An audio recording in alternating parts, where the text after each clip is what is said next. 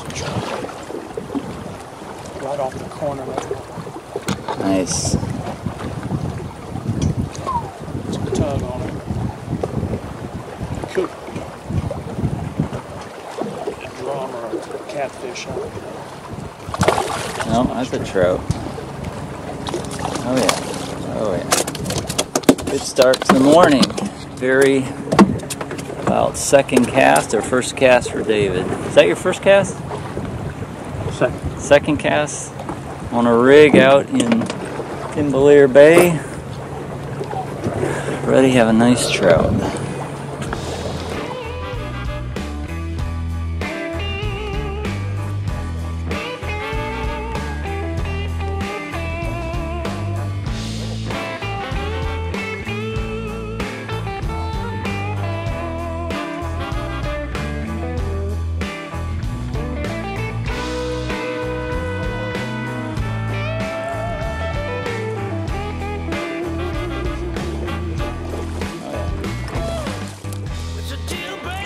Fish.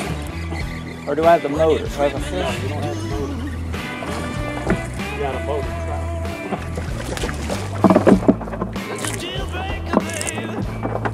For the last couple summers, I've been targeting speckled trout along islands and jetties, maybe submerged islands, but I haven't been concentrating on rigs too much. So this year, I've decided to spend much more time fishing rigs, and I know that's a really good summertime habitat for speckled trout. One of the things I've been learning this summer about rig fishing is that the trout can be right under the rig, and you have to cast in among the pilings, or they could be out on the edge. Ah, that had to have been a fish. Oh, that's a good fish. That's a good fish. That is. It's interesting how they hit that lure. So they're out here, yeah, isn't that on interesting? the edge. Let's go back to... Yeah. Nice trout. No. That's a keeper. Oh, probably not. Oh, that's Yeah, a it's a keeper. keeper. There's often some shell pads around these rigs, and that's a really good habitat for trout, but they may be on the edge of that shell pad, and that shell pad could be out 50 to 100 feet from the edge all the way around. And so when I'm learning very much this summer that you've got to look for trout all across the whole area, the whole habitat that the rig creates. Where you like back up just anywhere on the fire. There we go. That's a nice fish. Ooh, sweet. That's a decent. Oh yeah. That's nice, John. Oh yeah. That's a nice fish.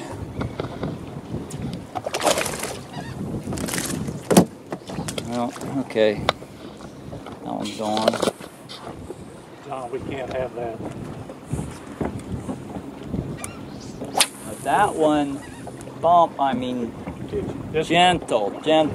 I just had a hit right here, too. And you may have seen my recent video on dolphins, fishing around dolphins that are on the rigs, and how the speckled trout were pushed up, basically chased for fear of their lives underneath the rig by the dolphins. And I talked about the approach there where you want to cast right up among the pilings. But on a day like this, there were very few dolphins around. I think we saw maybe 2 dolphins the whole day, and they really didn't affect our fishing much that I could tell. But the trout were off the rig in the shell pad quite a bit. It's like they bump it. And they were not quick to bite. The bite was often very slow, and you know, one of our best bites we initiated simply by dragging the bait very slowly through the shells on the shell pad, and this was right on the bottom at about 7 feet. And that action over time, over maybe 30 minutes of doing that and getting hits and catching a few fish, we finally got them to light up, so it was a fish on every cast.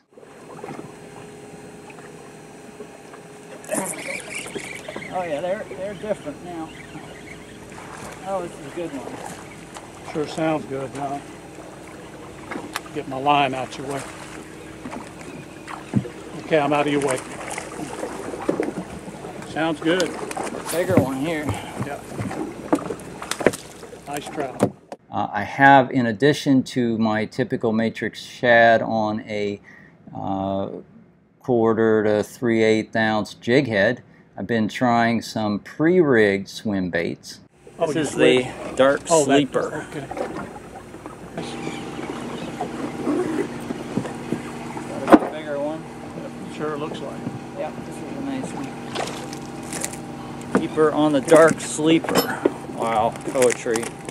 Poetry while fishing. Ate that up.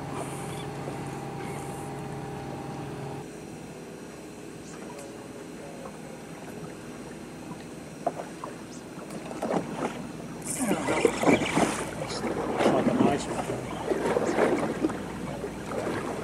It'll make me borrow a pogie from you. A hoagie. The Miller pogie. Oh! That's a nice one. Good 15, Beautiful. 16. That looks like a 16. Oh, one lure per pack. Yeah, they're like 5 something. Holy mackerel. But they got fish. They got fish though. Is it in your...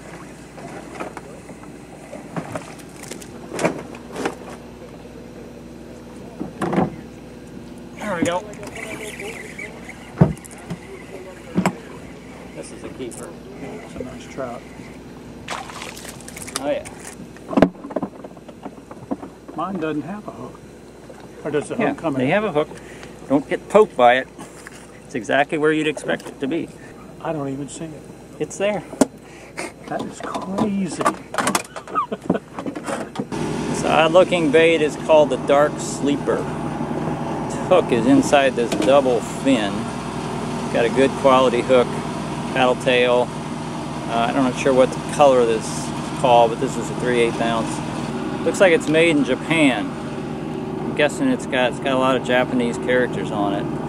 But it was on fire. It's kind of a goby or a little maybe kakao minnow looking thing. I saw Chris Bush talking about this, and I walked into an out-of-state tackle store, really a bass store, and there they were on the shelves. I grabbed a few. There really weren't many there.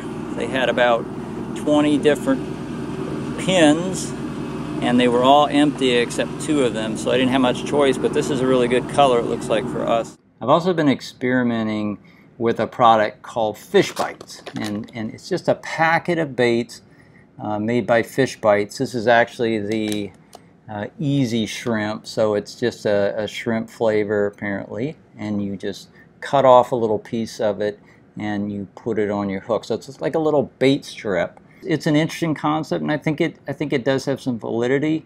I noticed that smaller fish or something down there does want to pull on it. It dissolves slowly in the water, which is a great thing because you don't want it to be inert. You want it to dissolve so you know it's doing something. So I like the product for both of those reasons. It does seem to get a response from fish.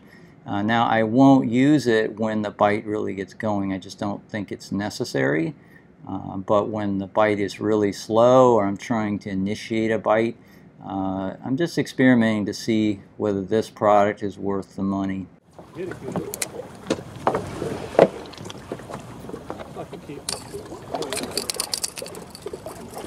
Yeah. Hey, I hope you guys can get out and fish for speckled trout soon, or whatever you do. Hey, if you liked the video, give it a thumbs up and subscribe to my channel if you find these useful.